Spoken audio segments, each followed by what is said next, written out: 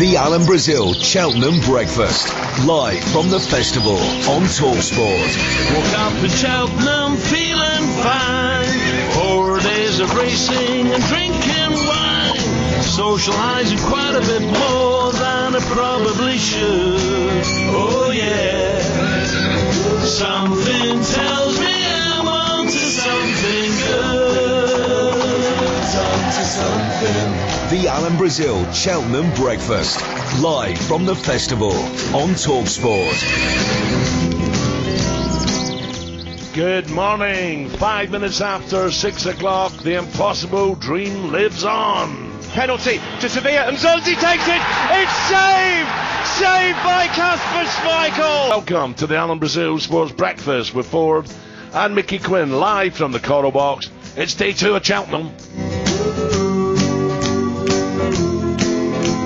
Something tells me I'm into something. 5 minutes after 6 o'clock. Well, there was no Rupert Bell taxis this morning, so I drove myself in, Quinny.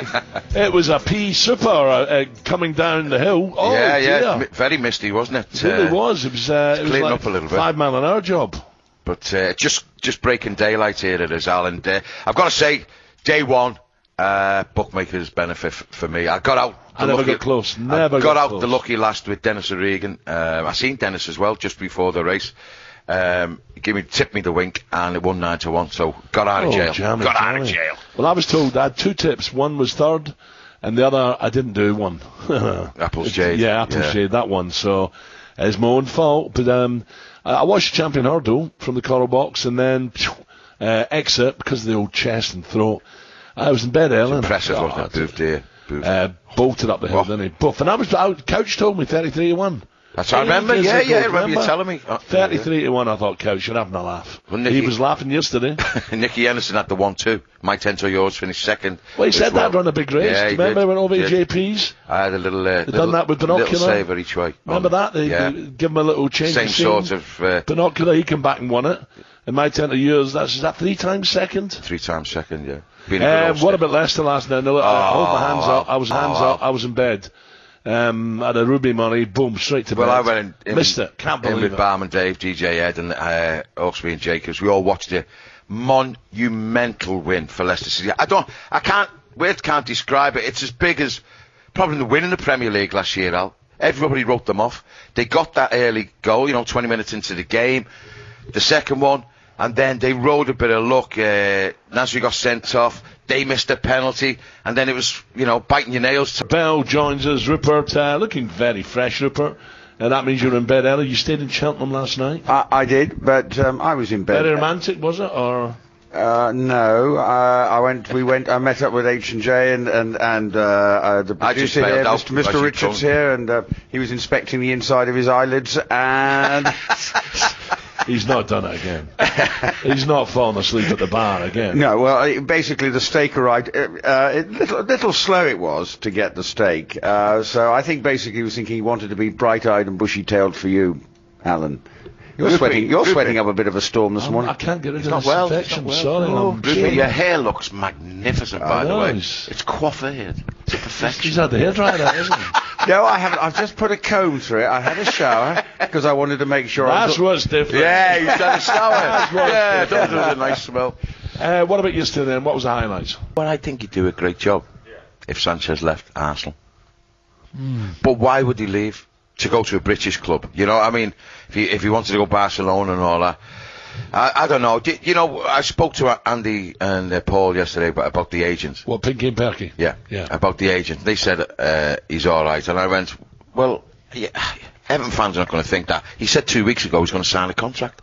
Now he doesn't want to sign a contract, so Everton fans will be disappointed. Does Andy bump into things? He bump into doors and people and all that? I was on. No, I tell you, I came out of talkSPORT last week, and I was sitting on the bench on the phone, and I watched him walk down the street. He missed the curb.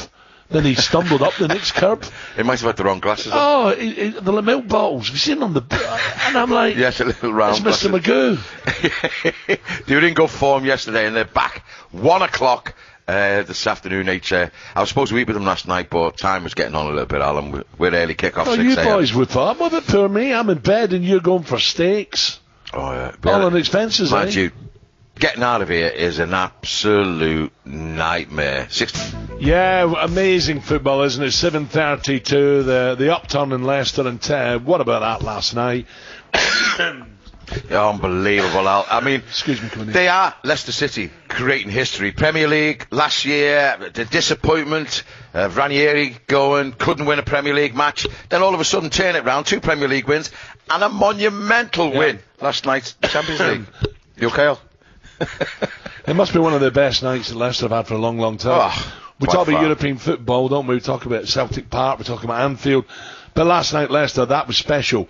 Night to welcome, I'm amazed he's not down here, is ex-Leicester manager Martin O'Neill joins us now. Martin, good morning.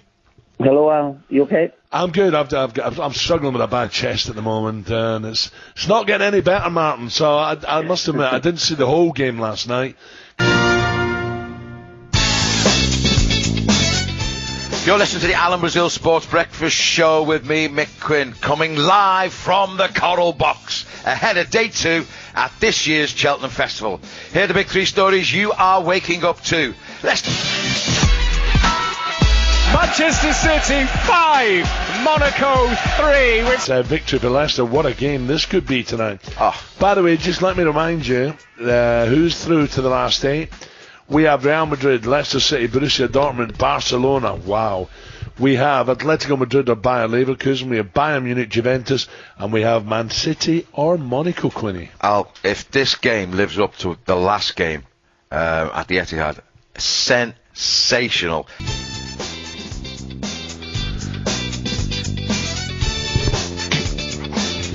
Parrot, 8:50 on talkSPORT. You're listening to the Alan Brazil Sports Breakfast with Mickey Quinn, coming live from the Coral Box. This year's Cheltenham Festival, day 2. Here's the 3 big stories you're waking up to. Hi, Mickey. Good morning. How are you doing? Surprise. How's Cheltenham? Big surprises. Cheltenham, well. beautiful. Sun has burst through the clouds. Day 2, we have all the winners. Good. Can't ask for more. Good, man. I've been reading the newspapers. I've been checking Sky News. You've been behaving, which is the very good news that everybody wants to hear. Great stuff. Well done, guys. Everton. At the Bellew fight, I've seen Floyd Mayweather being interviewed by Rio Ferdinand, and your name cropped up in one of his previous fights. Talked about the Conor McGregor, a possible fight. Tell us, could that happen? The more I hear about it, it seems to be possible. And with what's happening in boxing these days, guys, you know, how many times do you see fights at catch weights and people not making weights? And, it's I think boxing's going to daft. I mean, every time a boxer has given UFC a go, he's got flattened. And to be honest with you, I can't see for the life of me, you know. I knew how hard it was to hit Mayweather. Oscar De La Hoya knew how hard it was to hit Mayweather. Canelo Alvarez couldn't lay a glove on Mayweather, you know, and so I can't see Conor McGregor doing it, to be honest with you. I think they're putting the sport at risk. They really honestly do. Right, strong as that. Interesting. Ricky, listen, good luck tonight, pal. I hope you do it tonight. I'm really looking forward to it. Thank you. Cheers, Ricky. And tune in on ITV4, 8 o'clock tomorrow, where the big fish off. Talking about Vegas, Quinny. I'll never live it down. I went over there to see Ricky's fight with Mayweather. And it was my first trip to Vegas. You know what it's like, you get a bit carried away in the Where was you plane. seated? You get there. I had ringside. Well, yeah. I had ringside. But they cost a few quid. Well, I didn't pay. Someone gave me them, right? So I had ringside. The problem was, Quinny, I found the Bellagio piano bar. And by the time I finished there to go for a shower to get ready for the fight, it was over. So you went all the way to Vegas, didn't even see the fight? No. Let's head back out to the course now and hear more from our man. In fact, I lost my voice that night singing.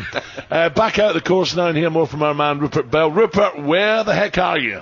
Well, I'm down on the middle of the course here, and I'm walking pretty quickly with Willie Mullins, who I'm hoping Duvan will be running quicker than we're walking later on today. I hope so. He'll need to. Yeah. Duvan, though, how special is he? Well, he's doing everything. You know, he's done everything we've asked him. What more can we say? Keeping the fingers crossed that all goes well today. Obviously, we're walking out. This is really special coming out at Cheltenham as well. We all love coming out to see the horses. When we see, do you get nervous at this moment when you think, is my horse all right? Of course you do every morning, but you know what a morning! I mean, sunshine, fantastic horses here. Is Duvan the best horse you've trained? Potentially he could be. I mean, hard to get past Hurricane Fly. So you know when he's done what Hurricane Fly did, we'll talk about that. For Bell, they are getting the brush off from Willie Mullins. Totally out of breath as well. What's he done to Willie? Hey, he's not. He want to. Not too talkative. He's lovely, Willie Mullins. I just Rupert's think clearly. He might have been a little bit on the defensive after yesterday. Didn't have a winner, did he? Yesterday. Yeah. Usually they have 2 or 3 winners the first day. Well, that was the last 2 years. That was Rupert's first question, which we didn't hear live. He said, right. Willie, what's it like to go through day one and not have a winner, and not get close?